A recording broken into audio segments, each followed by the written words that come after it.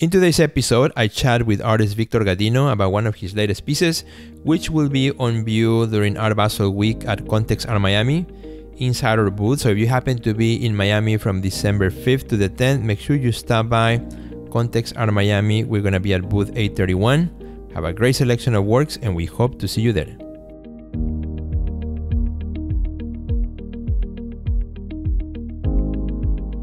Welcome to 33PA, the Art Insider Podcast, a production of 33 Contemporary Gallery and Poets Artists.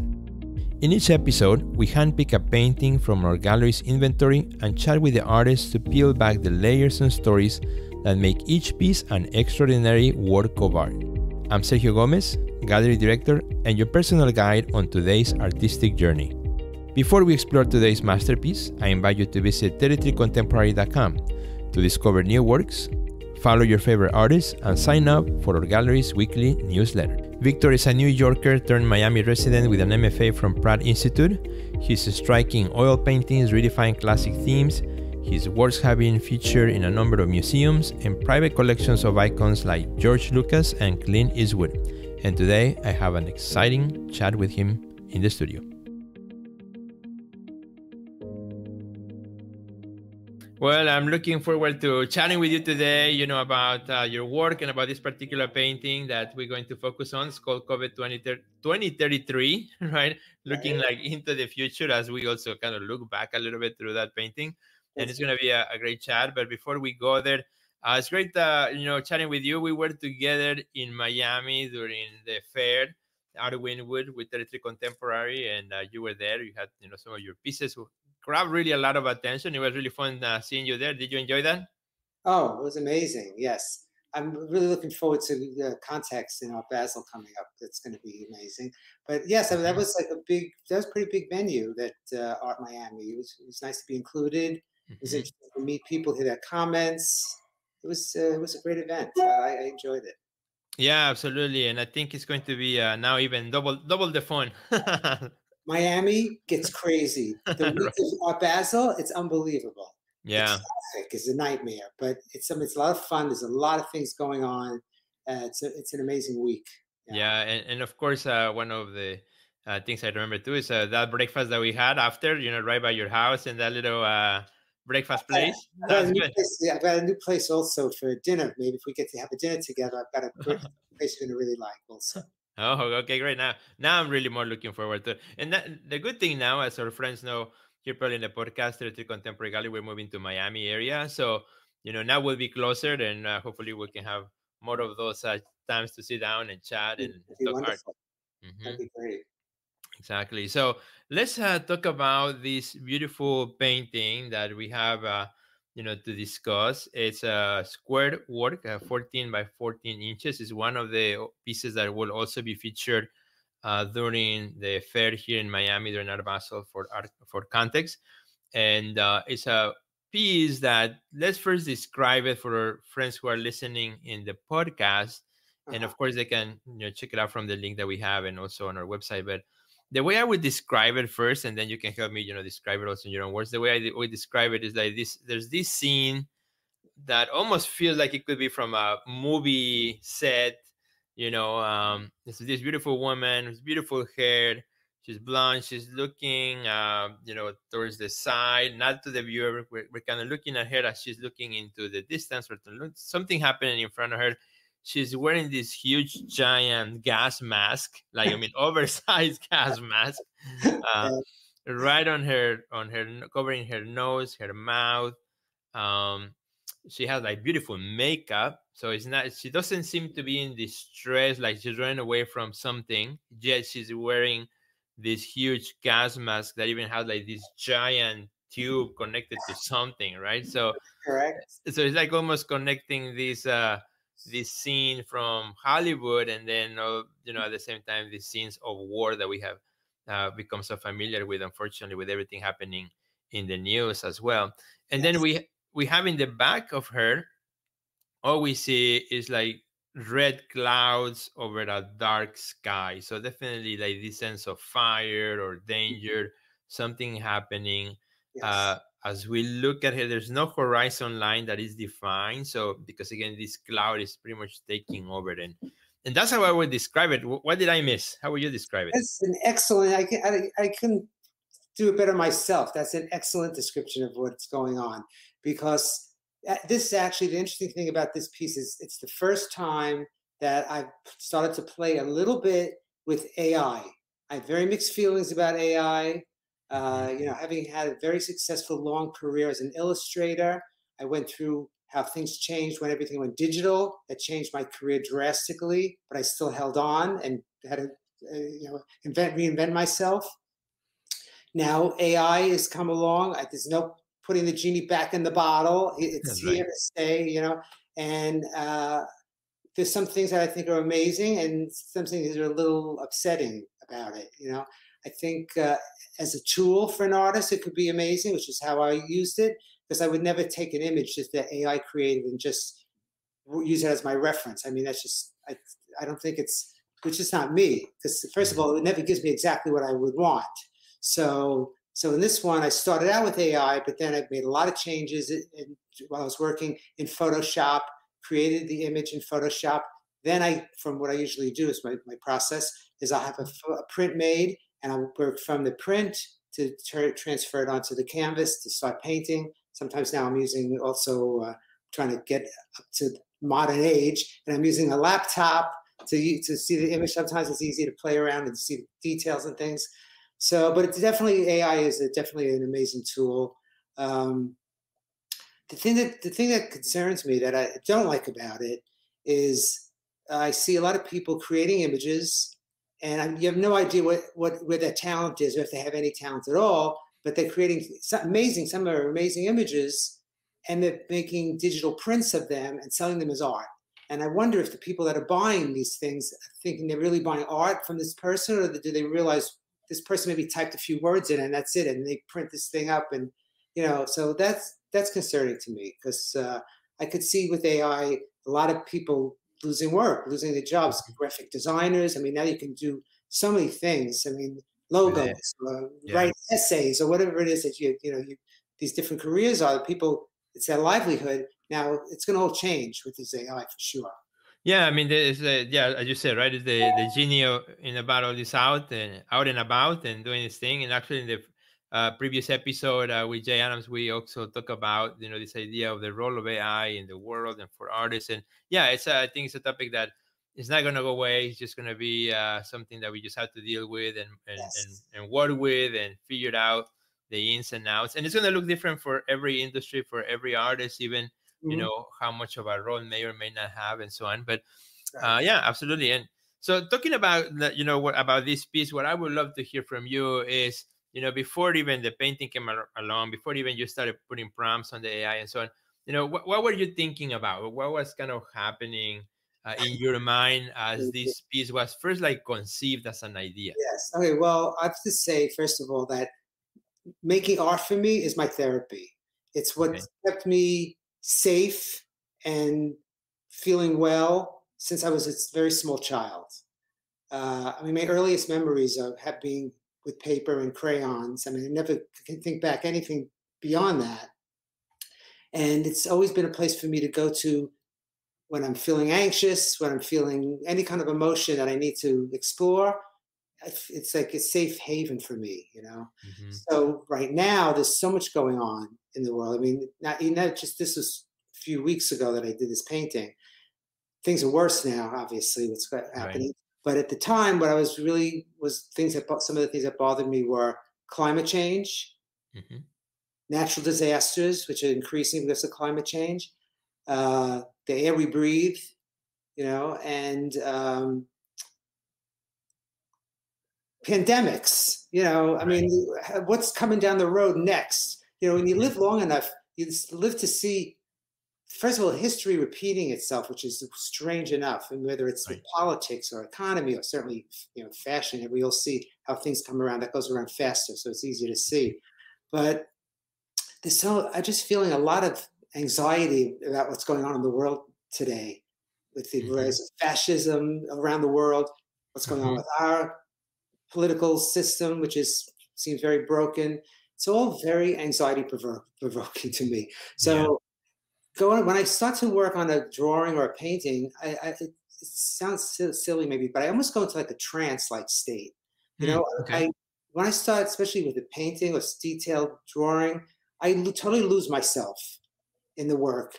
Uh, I don't know where it is that I go, but I know sometimes in the past when I would put in really like long hours, like 10-hour days, the paintbrush would fall out of my hand and while I was working, and I realized I didn't even know what was happening to me. And all of a sudden, the paintbrush would just fall out of my hand because my fingers were frozen from working for like 8 or 10 hours. Without, I forget to eat lunch, I forget to use the bathroom, and nothing matters. It all disappears, and I'm in this like trance-like state. Right. It's very comforting to me, actually, that state, Mm-hmm. because it blocks everything out. The world is blocked out, and I feel happy and safe. Just like when I was a kid, I grew up, in a working class family. There was no artists around. Nobody encouraged me, but my parents saw that I had talent and left me alone basically to do what I wanted to do. Mm-hmm. Grew up in a very rough neighborhood in the projects, a lot of working class families. I just felt like I don't belong here. There's got to be something else. Right. Like somebody dropped me in this environment, and it's not where I want to be. I would resort to, my fantasy world and my drawings and paint. I actually didn't start painting until my teens, but certainly always with colored pencils and crayons. Yeah. So that's kind of where, I went with this painting. I really felt just feeling a lot of anxiety listening to the news. And I said, I gotta express it somehow.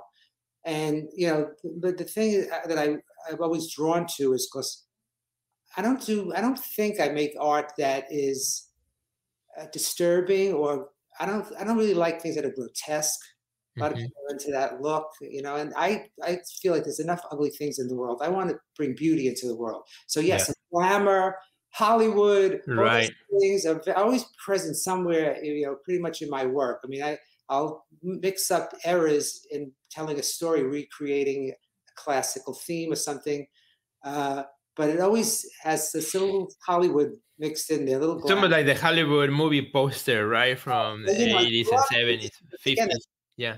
Exactly. I grew up watching Fred Astaire and Ginger Rogers movies when I was a young boy, and I could watch them over and over and over again. It just, that whole aesthetic is so beautiful and fantasy and dramatic and glamorous, and that's kind of what I always leads my main thoughts towards, I guess. So even though this painting is about a horrific period, which is in my fantasy is 10 years from now, climate change is worse, fires, disasters, the air is awful, you can't breathe it.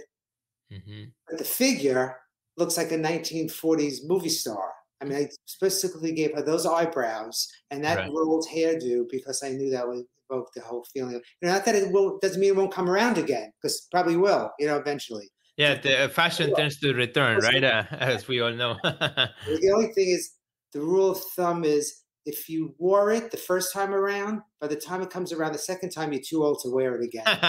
It won't fit anymore. Way to stay young. So that's is a safe way to go. Yeah, and definitely like the hair brings us to that era, that hairstyle, what she's wearing too, kind of it brings that, and even the nostalgia of those days, right? But now on a completely new reality, on a completely new setting, that even people who live those days, this what she's experiencing will be like the worst case scenario kind of thing, the Armageddon, the zombie apocalypse type of thing too, and whatever you want to call it, everything that we imagine to be the I'll never paint a zombie, because to me that's ugly. So if I painted a zombie, it should be a beautiful zombie. A beautiful zombie. Yeah, with this figure, the dress is kind of the period of the 40s, but it's metallic. It's picking up all the colors of the background, and so that made it to me more a little futuristic. So I like mixing that whole idea of, is the future, is the past. I mean, it's all scrambled together. Right. And even like, it has both things, right? The past and the present and the future. Yes. The present is like the ideas, the things that we have experienced, even the title COVID, we all have lived through that at this point. Yes. But then, like even like the gas mask that she's wearing, It's not a mask that I imagine in the future. It's something like, again, It's a from little retro, past. It's yes. retro, exactly, It's a exactly. little not steam trunk. That's a whole separate thing, but it does. It definitely has some retro elements. Hmm. So yes, in fact, I'm planning on doing a series of Okay. this 14 by 14, which is, my comfort zone is 24 by 30, 24 by 36. That's what I like to paint. And Hmm. it's also good for my studio space, which has gotten smaller. But this 14 by 14 is very comfortable, so I can finish them much faster because my work takes so many hours. I'm working with tiny brushes most of the time. Hmm. So I like the idea of being able to get through a series while I have this in my head. So I'm doing at least 4 to maybe 6 of this size, different Okay. themes, similar but different. But it'll be the same, the same concept of mixing the past with the present with the future, like that. Do And you work? Oh, and go ahead. glamour, and it's got to be a glamour. It's got to be. Glamour, yes, absolutely. It's And I got to think be. that's also what brings people in first. I remember from Yes, looking at observing people at the booth, brings them in, and right. then they begin to discover all the different elements, all the different layers of meaning, of the narrative that you have behind it. But Mm. it's that appearance, right? That it's Texas, luring and attracting to us because of our experience with right. medium, Hollywood, and all these other Mhm. aspects of life. Yeah. Yeah. As you're working on these pieces, because of the complexity and the time that they take to make, are you also already visualizing the other pieces that are coming after? Oh, oh, definitely. Yeah. In fact, Hmm. so I, I'm really anxious to get started on the next one. So yes, and a lot of times I'll have the image pretty much worked out in my mind before I even start in, so I know what I want it to look like. It's just a matter of finding my way through things and doing research. I always do research before a Hmm. painting, um, but things are pretty set in my head. And it's almost like I have to get it out now in my head. It's not like I'm not the kind of artist that paints and discovers, oh, look at this. Oh, maybe I like this. I'll try this. And no, Hmm. it's all there. It's in my brain already. And I just have to get it out onto the canvas or the Hmm. paper, whatever it is. Yeah. So a lot of the conceptualization happens in the In in my the head. mind, the brain. You put it Yeah, all together. Then the act of painting is then translating what's already in your mind into the correct. physical appearance. The Correct. application, the painting of it. And again, I don't know where that comes from. It's my process. I don't really Yeah. have any formal training. I went to college. I was supposed to be an art teacher. So I majored in Oh, okay. education with a minor in art. That's Hmm. when I was able to paint and get some skills together. And I certainly learned things, but I never had any really instruction. By that point already, I was making art and I was Hmm. able to do portraits and I was drawing all the time. When I finished the 4 years of college, I didn't want to be an art teacher in New Jersey. I felt New York was calling. I needed to be there, and I went to Pratt Institute. Hmm. Now I should have gone to a better college in the beginning. I should have gone to FIT or someplace. If I had a good counselor in high school, they would have said, you need to go to Rhode Island School of Design somewhere else, not Patterson State College. But I didn't have anybody to tell me that. All I know is Right.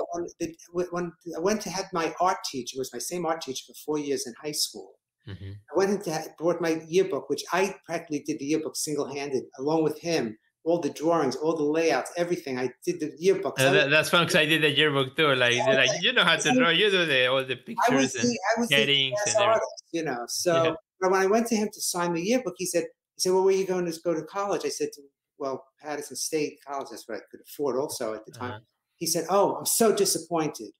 And I walked away and I said, what is he talking about? Wow. Well, what is it? What was I supposed to do? I didn't even know about these other schools. No one told me. My guidance counselor didn't know about them, obviously. They thought and my parents were thrilled because they, Yeah. everybody went to college in my family up to that point. So they thought that was great, but it wasn't where I should have been. So then Right. I finished the 4 years Hmm. in Patterson State and I got into Pratt, the MFA program, which was Okay. great because that really gave me 2 years of concentrated drawing and painting. Hmm. Now I did learn a lot with the drawing instructor. I have to say, the life drawing and all in that whole area, working very traditionally. But the painting, I was on my own. The painting professor was this old guy. I think it was Wickhauser or something. I forget. And, at the time, realism was not popular in the art world. It really was not. Everything Yeah. was abstract, Expression. expressionism. Everybody was making paintings with masking tape. That was all there was. And if you did realism, it's like, oh, that's nice. That's great. You can do that. But nobody seemed that interested, or so they left me alone. Yeah, and they will put you in the category of illustration or Yes, exactly. commercial art. Yeah, I remember. Exactly. So it's very interesting. It was very strict at the time. What the feelings were. So when it came time to have my thesis show, I mean, I would go see these professor once in a while, show what I was doing. I don't even remember any comments he gave me.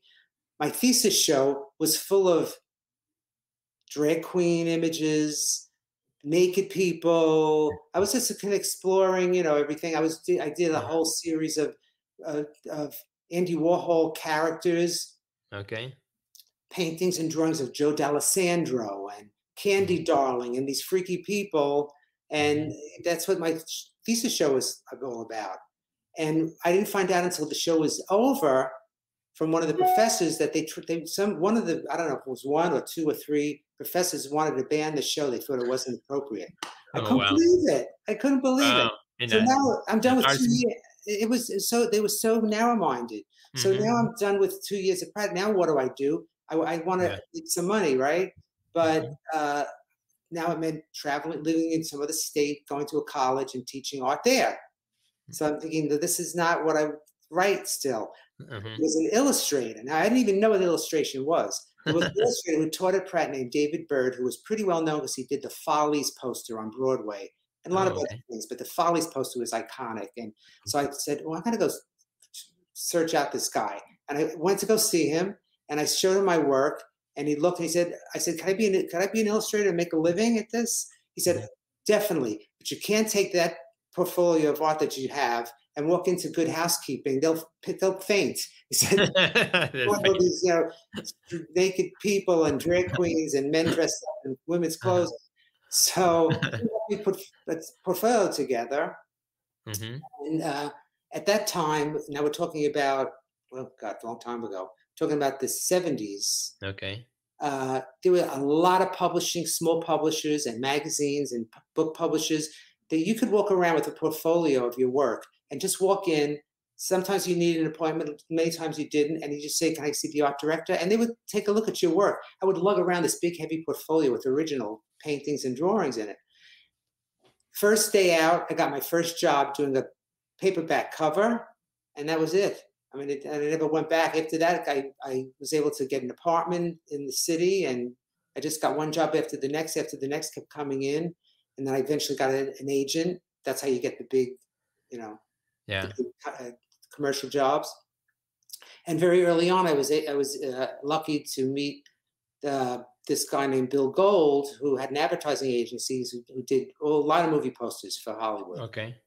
And him and a couple of other agencies were working at the time. At that time, these studios, the different studios in California, would come to these 2 or 3 or 4 ad agencies that all they do was movie posters.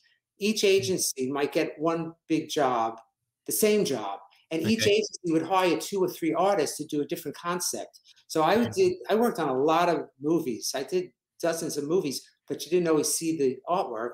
I see. They would pick one from one of the artists and to say, well, all right, this is what we want it to look like. So that's where a lot of your aesthetic that you're dealing with as an artist, that's where it comes from. That yes, no, I see. It's really interesting.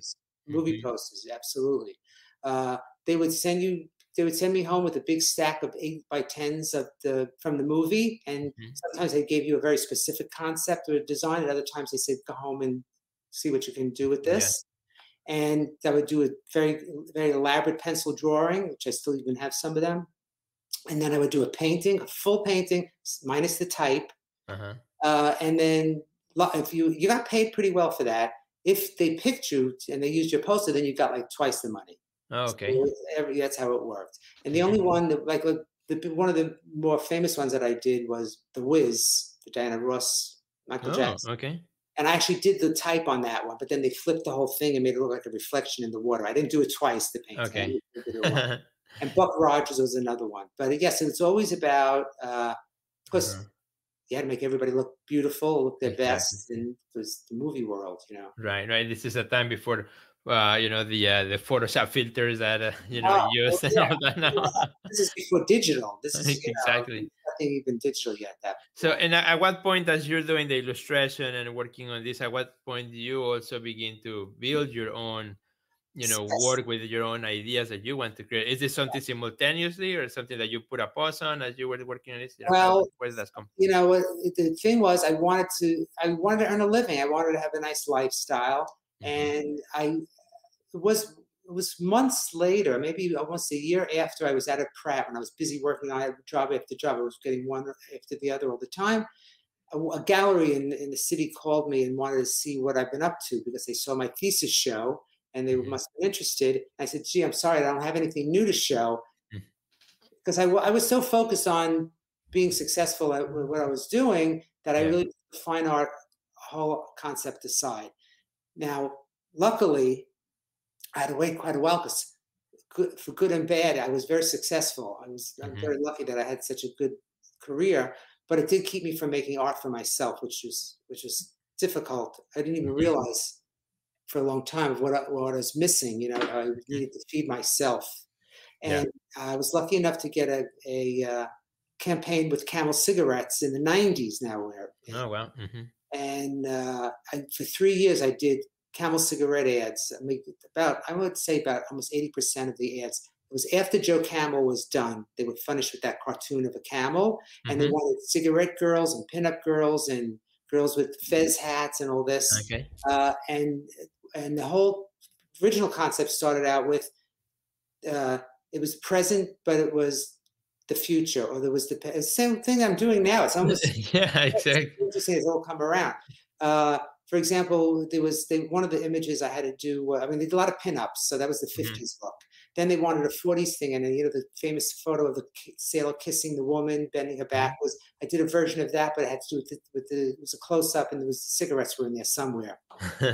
Anyway, point is, they paid me a lot of money. It was really great, and because I got so much money, I was able to stop working for a month in between each campaign and and do a painting, do a drawing, do a painting for myself. Oh, okay, okay. So So that's kind of where you started to pull yes, back. yes. So And I bet after you did the first painting, like that was like I can't stop anymore. well, I have opposites. Yes, of course. Then it was, Right? I can't believe all this time has gone by and I haven't made any work for myself, and I wasn't feeding my soul. So Hmm. yeah, then I had to figure out ways to do work in between jobs, and And at what point you make the move to Miami from California? well, I was in New York. Oh, I from never New lived York. in Okay, California. It was New York City. from New Where York. I Okay. lived in the same apartment for a very long time. Um, so I guess what happened was, things went digital, Hmm. and this is when I was still working for Camel, and I'm hearing other artists saying, "I'm not. This work's drying up. I don't have any work. I can't get." I was thinking, "What are they talking about?" I was busy because the Camel things took me a chunk of time, and then I just went Hmm. off did my own thing. I wasn't looking for other work, and I didn't realize that everything was going digital. Yeah, right. Book jackets, everything, the ads, whatever it was. So when the Camel campaign was over, 3 years that was. Um, I got a job from a publisher downtown for a romance book cover, which I did hundreds of. And I walked in with this big oil painting, and these young art directors came running out of their offices. They're all coming around. Well, look at this, look at this, look at this. I'm thinking, what the hell's going on? It's a painting. This is what I do. There was like they hadn't seen an oil painting done this way because everything I had gone digital already. And I was like, I said, I'm a dinosaur. I can't believe the reaction that I had to this And that painting. happened very quickly. Very It's well, just kind of like what we look at over now. a period that I was Yeah, busy doing the camel ads, and it really flipped. It was it just there was no overnight. way. I mean, nobody wanted to wait for an oil painting to dry. Everybody wanted fast and cheap. All the ad Hmm. agencies, everything was about fast and cheap. I mean, in the past, I had time to do photo shoots, which I Hmm. still do, even for the romance covers. I'm still creating a few a Yeah. year. Uh, but for the movie poster look, for example, I had a headshot of the actor. I would have to get a model to shoot the body and get the costume and everything, so I could have the right Hmm. reference to create the image for the movie poster. But by the time everything went digital, these young art directors are asking me, oh, we like this look, we want, this is what we want. And they would go into this whole elaborate concept of what they wanted. And I said, well, do you know what's involved in doing that? This is what I have to rent. I have to get models. I have to rent props. I have to rent costumes. They had no clue of what went on to make the art that they loved so much that I created in the past. So a lot of those jobs fell through because they weren't willing to spend the money or wait as long as it would take to get done, to find somebody who would do it all digitally. Right. Now forget about it. Yeah, and now that cycle now is, so that was a big jump. Right now we're going to the next jump, which is the AI jump. Right now it's kind of like life repeats itself. Fast, quick adoptance of the technology comes to change, revolutionize. All you need is a little bit of talent to make amazing images now. Before there was, it was this group, but it wasn't a huge group of people like myself and other illustrators that could create beautiful things realistically, photorealistically, painterly, whatever it was. So we were always kept busy. But now, once everything really went digital, it opened up to so many more people that just the computer did all the work, So that's now AI. So you can't even believe your eyes anymore. You don't know what's real and what isn't. What is it? Yeah, and even like I was watching this morning, they were showing even like some people are making those deep fake videos where they take like somebody in the news room saying a news that doesn't exist. They change it and they edit. So like how easy it would be for people to get confused. It's very scary of what could happen in the future. Yes, exactly. Yes. Yeah, and that brings us back to this painting, and thank you for sharing your trajectory. Because now I'm looking at the painting with brand new eyes. So where you've been, what you have gone through, your experience, and now it's like I'm looking at it. It looks totally fresh. Oh my God. It's so interesting. I didn't know myself how I came around a circle. Like I'm talking about things going on in circles. That's me. I'm in a way, the painting becomes, a self-portrait in the sense of seeing that cycle, and of change and evolution for the better and for the worse. I think change, has both sides of the coin, the good and the bad. And now tell me about, as you made this work and maybe some of the other ones too, what is some of the reaction you get? Because now, of course, with social media and all that, we have immediate feedback. What is some of the reaction that you get from the public when they confront themselves with some of the images that you put out? Well, I have to say, on Instagram, which I mostly put my things up on, I get a lot of wonderful comments. I can't think of any negative things that anybody's ever said. It's very nice to get people be encouraging, other artists saying how much they appreciate the work and how what makes them want to do better. People ask, I'll answer any question they may ask me about my process, So I would say in general, it's just, very positive because, the kind of, again, because it's attractive to the eye, people like to look at it. They enjoy seeing it. I'm not forcing them to look at anything too grotesque. Absolutely. No, there's definitely that appeal that brings us in. Yes. And no, I love this. I could almost see this painting with a companion piece. I'm looking forward to see what comes out next, from your studio. In your mind, when you see this painting, what is she looking at? What is she looking at? I think she's looking at the devastation that is behind her, is also in front of her, but she's very stoic about it. And, I think it's a comment about how I feel about women in general, that first of all, I think they're definitely the strongest sex between the two sexes. Men, if they had to have babies, would be the end of the world, because I don't believe a man could go through childbirth. So she's confident. She's very confident. I think a lot of the images I have, my female images, always are very, very strong women. Using their sexuality as a strength, as a point of strength, and no matter what's going on, no matter how horrific the background is, putting on that lipstick and putting on that eye makeup and go ahead, go forward.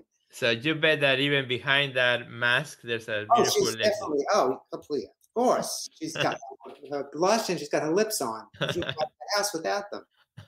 You don't mess around with that, right? It's got to be all done. It's got to be all done. Victor, thank you so much for sharing with us. I think it's been really fun to to chat about this work. This piece, as I mentioned, will be on Context during Art Basel Miami this coming December. So to our friends, we want to invite everyone who is listening to come and check us out. Context will be there with Art Miami as well. Yes. And it's going to be really fun from December 5th, I believe, to the 10th or so. Yes, to the 10th. Yeah, and I'm sure, Victor, you will join us for the opening and be there as well, celebrating with all the other artists who will be around. So it's going to be a great day. A great Argentinian restaurant for us to go to if you want to. There you go. Absolutely. So if you enjoy this work, please send us a message. This work is also available through 33 Contemporary Gallery, plus other works from Victor that you're more than welcome to check out from our website, 33contemporary.com, or also from rc.net. So, Victor, one last question for you. What's coming up for for the next couple of weeks as you're working? What's in the easel? Just a quick little preview without saying too much. Actually, there's nothing on the easel at the moment.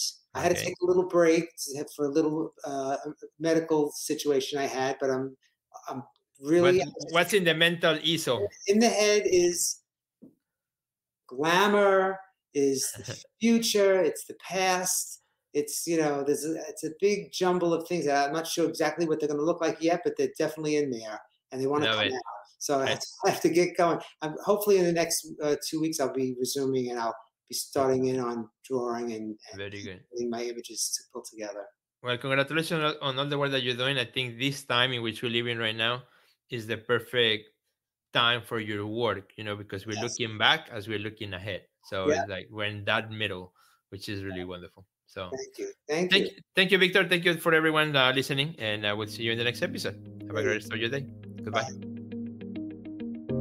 Thank you for joining us today on 33PA, your gateway to the world of art. If you've enjoyed today's episode as much as we have, we greatly appreciate your support. Consider leaving us a review, and don't forget to connect with us on all social media platforms at 33 Contemporary. The work of art that was featured in today's episode, along with our entire gallery inventory, is available for purchase online through rc.net. Should you have any questions or inquiries, please don't hesitate to reach out to us at www.33contemporary.com. Your support means the world to us as we continue this artistic journey together. Until next time, stay inspired and keep exploring the world of art with 33PA, the Art Insider Podcast.